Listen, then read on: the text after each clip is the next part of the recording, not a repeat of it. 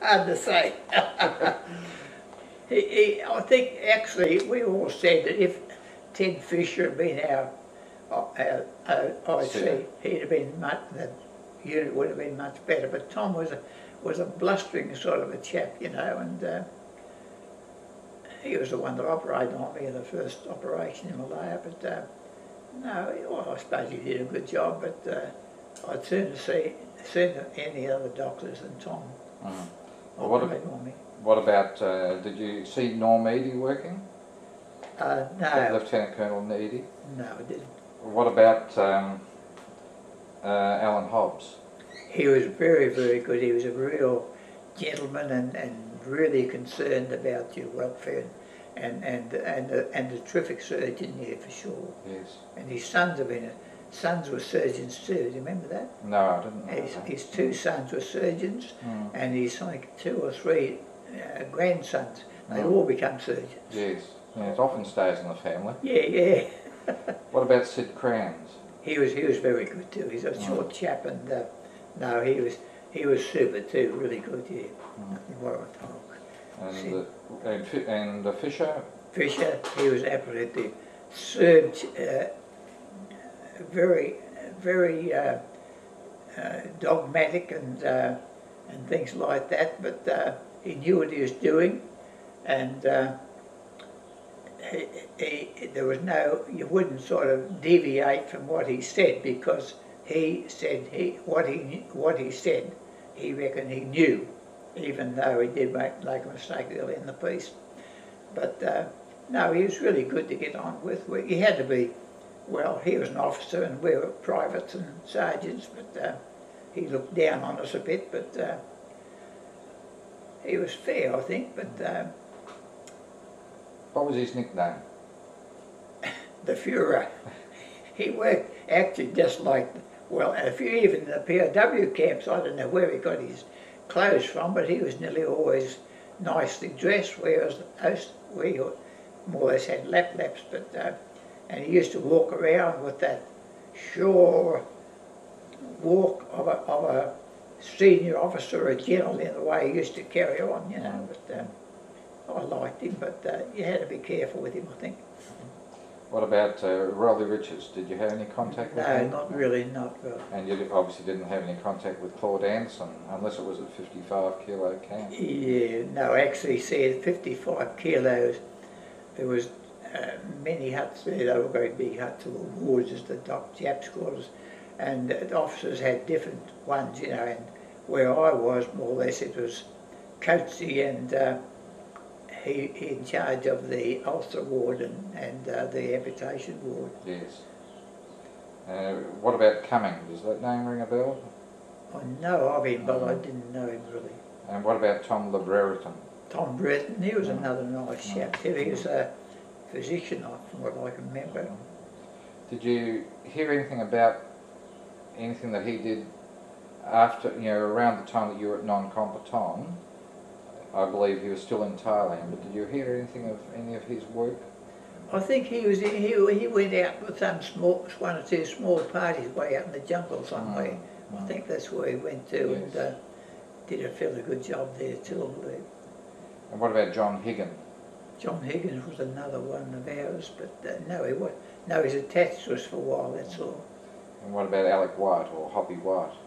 No. Did he have a limp? Is that why he was called Hoppy? Or? I don't know. No. And now, the dentist, Stuart Simpson. Simmy, yeah. He was a very, very nice, gentle sort of person, and he wouldn't hurt you if he possibly could get out of it, you know. Real gentle dentist. Yes. Most dentists, I think, are best well, what do they call it? A bit sadistic in some ways, I think, a dentist, from my point of view. Well, it seemed that way. Yeah. What about your chaplains? Do you remember the chaplains you had up there? Yeah, in our unit we had Padre Quinn, who was the Catholic Church. He was a very, very nice chap. He used to come around in our rooms and when we were living in a hospital in a big school there, and used to come around there and talk to the chaps. He's very, very, very, very friendly. Curly, Paddy Bashford, he was at Church of England. He was good too. He didn't mix with the men so much. And the other chap was Padre Jones. He was Presbyterian, and he didn't seem to mix with the people, with the troops very much at all. And what about the chaplains who were up in Burma with you? You've already mentioned Bashford. He was up there with you, wasn't he? He was up there, but he wasn't really. No, the chaps more or less with us was either Benjamin or Matheson. I don't know what unit Benjamin was in, but Matheson he was in the Navy. He got sunk in Sandwich Straits there, and he got away. And he was on the HMAS Perth, was he? He was HMA at Perth. Yes, he was their chaplain there. And what did you think of their work as prisoner of war doctors on the railway? Sorry, chaplains. Oh, chaplain? Oh, pretty well, though. You had one or two that were a bit bombastic. One chap we know well, more or less the chap in charge of where all the leggies were. He was a bit. They used to call him the battleship, because he'd come around and he'd say, "Oh, you're going to die," and yeah, things like this, you know. He wasn't very popular.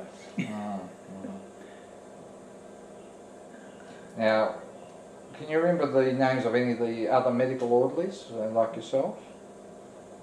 Oh, actually, Keith Cole, or actually we called him Sam Cole, because out of the song, what poem I suppose was his, but his name was Keith Cole, and him and I were the main ones looking after all the legatees and the Elsa ward. Did you ever come across a fellow at an Air Force fellow at 55 Kilo Camp by the name of Jock? Oh, the name's escaped me right this moment. No, I can't say I do.